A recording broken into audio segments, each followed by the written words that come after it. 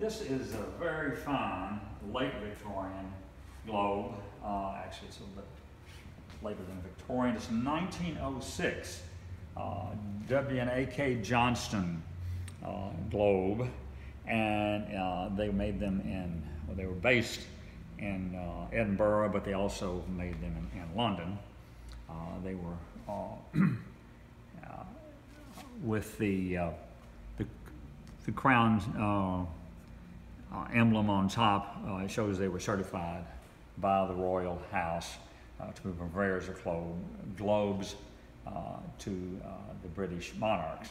So, and then this is in a very nice period stand. I think this is walnut, and with the curved, intercurved 4 feet at the bottom, the 4-sided pyramidal, not pyramidal, but type stand, and brass meridian,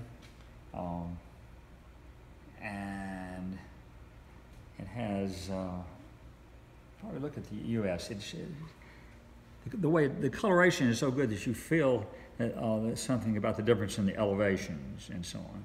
They were really the top-notch globe makers of the day, and this is one of their better globes. And this was in a fine mansion in Chicago originally.